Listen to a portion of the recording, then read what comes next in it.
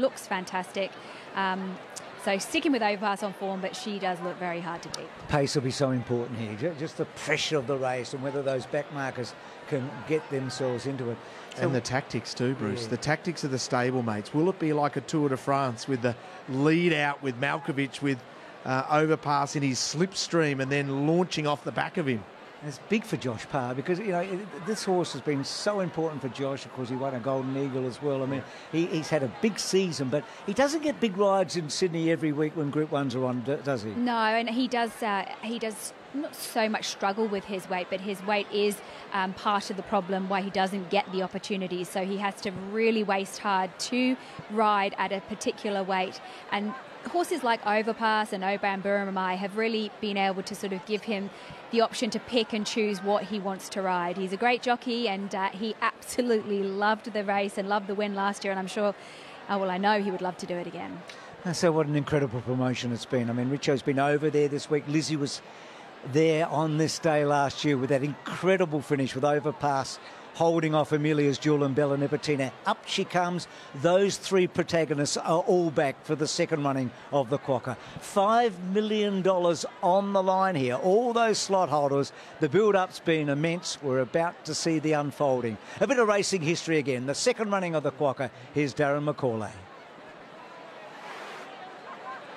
Just the filly Super Smink to now move in, and they'll be right to go.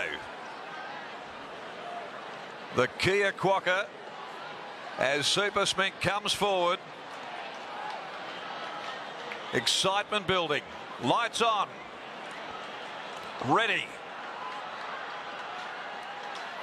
They're about to go at any tick of the clock for $5 million. Racing. Away quickly, Malkovich from the inside. Overpass began brilliantly though, and the stablemates will be 1-2 early on. Lane came out quickly with Amelia's Jewel, and he's going up on the outside to park alongside of on the rails Oscar's Fortune.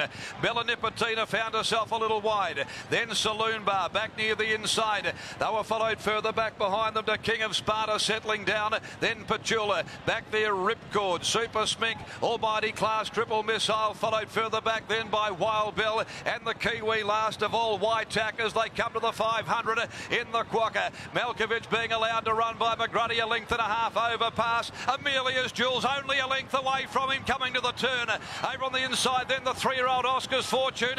Wider out Bella Nipotina. Their homeward bound Malkovich leads the way from Overpass. Amelia's Jewel, Bella Nipotina. Oscar's Fortune getting right up against the inside for Pike. He's coming quickly, Oscar's Fortune. It's Overpass in front though from Oscar's Fortune. Amelia's Jewel, Overpass. Too good for them again, and they ram home another one in the Quokka. It's Overpass from Amelia's Jewel, Saloon Bar, Oscar's Fortune near the rail, and close up came Petula. In behind them next of all Whitack from the back of the field, a monster run. Then King of Sparta, Triple Missile, followed by Ripcord. Then Almighty Class. Malkovich got very tired. Super Smink well back in the field. Wild Bill and pulling up quickly with those Bella Nipotina. What an incredible race again. Very much like last year. The first and second, the same as last year. Look at Josh there, yelling and screaming, mouth dry. $7.7 million this horse has now won. He's won 2 Quokkas and a Winterbottom over in the Wild West. It is going to be on for young and old, Lizzie, with the slot holders in Bjorn tonight. Oh, won't it just a replica of last year, but a completely different way it was run. We saw Malkovich up on speed, really rattling along. Overpass getting this beautiful run. And Amelia's Jewel, that was a bigger shot to see her so far forward in the run, but it's very deserving for Josh Parr to get the victory. You can see how much it meant to him crossing the line, and well, it's going to be wild in the West like it always is. And Derby Racing have done a remarkable job. Scott Derby just finds the right horses. If you're seeing a lot of hats, they are the slot holders. They're called Ram Racing. They've got a slot in all of the Western Trilogy races. They have a lot of fun with it, and they're very rich tonight. And Richo Emily's amongst them now. Congratulations, you just won the Quokka. What does it mean to you? Oh, mate, my mate's put a lot of work in to the Ram Racing syndication, and yeah, I'm just so happy for him.